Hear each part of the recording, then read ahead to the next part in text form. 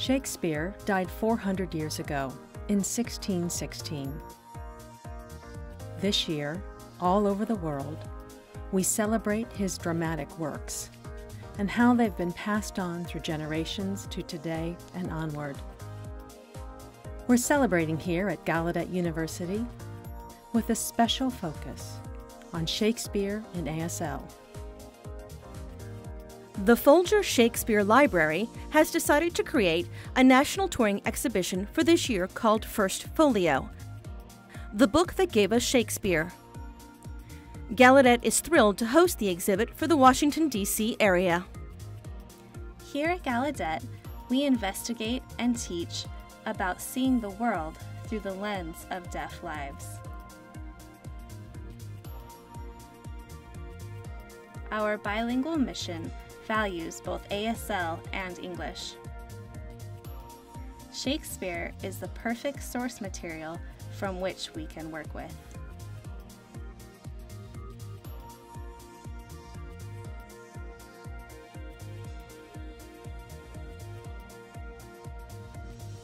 So far, I'm enjoying taking a Shakespeare class because it's giving me a different perspective on the material. Like a typical high schooler, I read Romeo and Juliet as well as Hamlet, and it was a mixed bag. But here at Gallaudet, I'm getting a perspective based on a deaf framework. It's helping me learn about Shakespeare and his text in 4 dimensions, which is increasing my appreciation of his work. To read and translate Shakespeare is challenging, but when you create a translation into ASL, you bring in the visual aspects that's powerful. That visual imagery makes it come alive, and all of a sudden it's like, oh, that's what Shakespeare is all about. Ethan is really skilled with Shakespeare, and we're lucky to have him.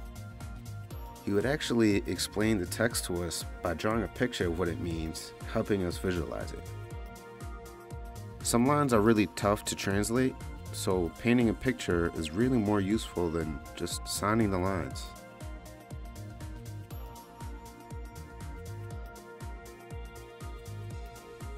I'm looking forward to the fall production of Midsummer Night's Dream, but we first have to prepare for that in advance. We do that by reading the script, looking it over, reworking it to find that deaf center, that deaf perspective. We involve students in the process where they give their input in class to influence the translation, trying to find that deaf heart, and at that heart is the dream. We have many wonderful events planned for the public this October,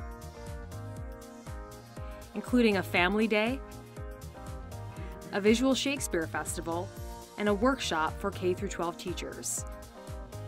School groups are welcome to come experience the First Folio and Shakespeare and American Deaf History exhibits as well.